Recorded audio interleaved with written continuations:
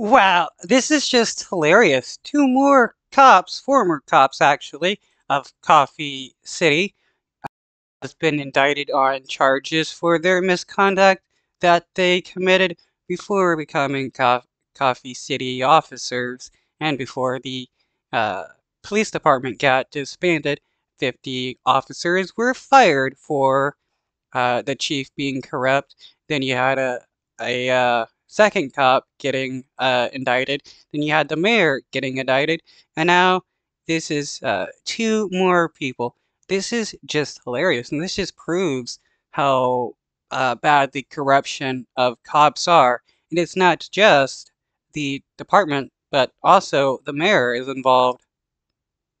A grand jury has indicted two more former officers of the disbanded Coffee City Police Department. Yeah, the latest charges are for alleged misconduct in Harris County before they were hired in Coffee City. Jeremy Rogowski has the latest development in his exclusive investigation.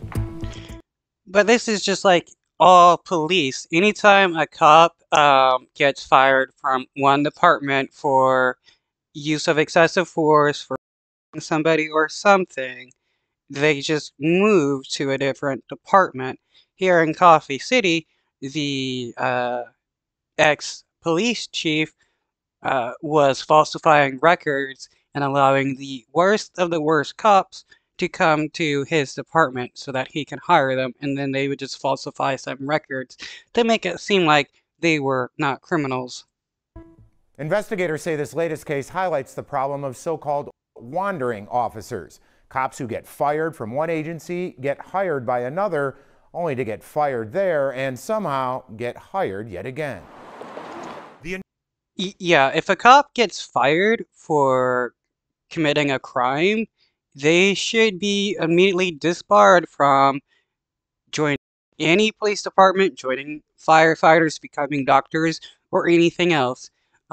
They should be forced to take the shittiest of shit jobs because these people are criminals, though, in all honesty, they should be in prison for the rest of their life.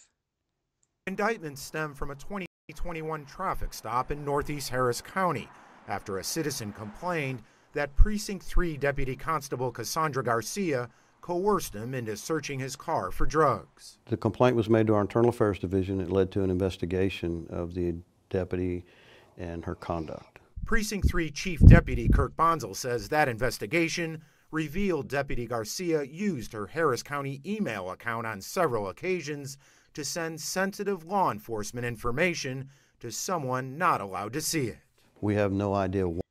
We're supposed to believe that cops don't commit crimes and they do good all the time, and because they're a cop, they're like a law-abiding citizen. But that's far from the case. Most cops commit lots of crimes, but they're able to get away with it because they're a cop. Why or for what law enforcement purpose this was sent outside of our agency. And who was on the other end, the receiving end? The other end of that email was an individual by the name of John Jocelyn. Who is John Jocelyn? He bounced around between 22 different police departments in his nearly 30-year law enforcement career. In 2020. Wow. Several different police departments in a 33-year span. That is crazy. And somehow the other police departments weren't like, oh, you have a lot of misconduct against you, you can't be hired. But no, it's like, oh, you're a bad cop, we're going to hire you because cops love to hire bad cops. 21, the city of Plum Grove hired him to reinstate its inactive police department, but court documents show he did not have an active peace officer license at the time he got the emails from Deputy Garcia. Precinct 3. Yeah, again, cops aren't law-abiding people. They're some of the worst criminals you can imagine, and they become cops because they know they can get away with crimes and be protected. Fired Deputy Garcia and gave her a dishonorable discharge. But the very same day of her termination, John Jocelyn hired her on as an officer for the city of Plum Grove. But their service. Man, if a military member gets an dishonorable discharge or honorable discharge, they're not allowed to come back to the military because they've been discharged. That should be happening with cops. If a cop gets fired from their police department for something, they shouldn't be allowed to go to another police department. Service in the small town didn't last long.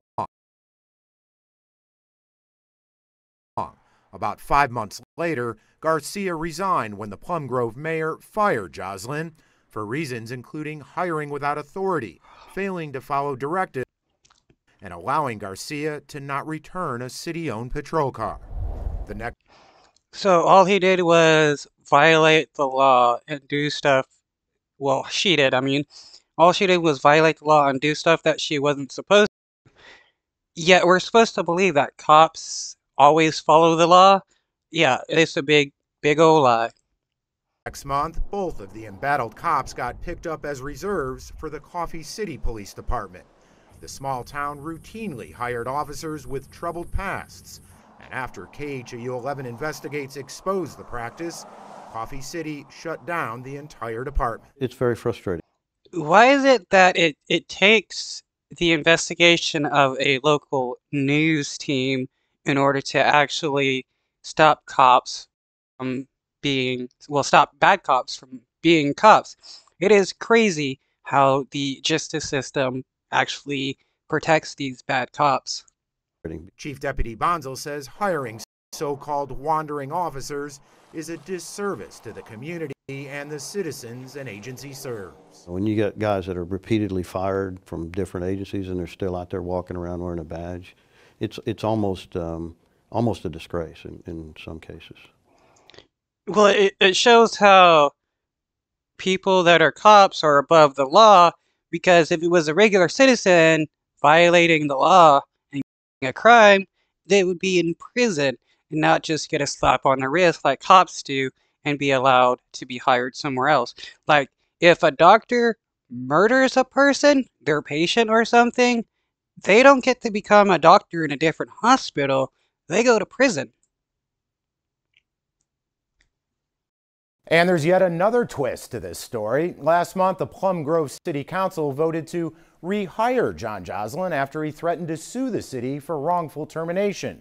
But with the indictment he's now facing, the City Council will discuss his employment at a council meeting Monday night. Jeremy, I wonder, So bad cops can sue cities for quote-unquote wrongful termination for being a criminal and force the city to rehire them so that they can go back to brutalizing people. do either of these officers have any comment about the charges? Yeah, Glenn, they're both facing felonies for fraudulent use of identifying information. Joslin's attorney told us he has no recollection of receiving the offensive reports and reason to have them, going on to say there is simply no evidence that John Joslin did anything wrong. Right. Somebody who's done something wrong is always going to say, no, I didn't do anything wrong. I don't have evidence of this, blah, blah, blah. Especially cops, because cops are the worst criminals that you can imagine. I mean, honestly, gang members are... It's better to be around gang members than it is cops, because at least if you're around a gang member and they do something against you, you can take some kind of recourse. If it's a cop, well, you're just going to get murdered by the cop, and they're going to be justified. We reached out to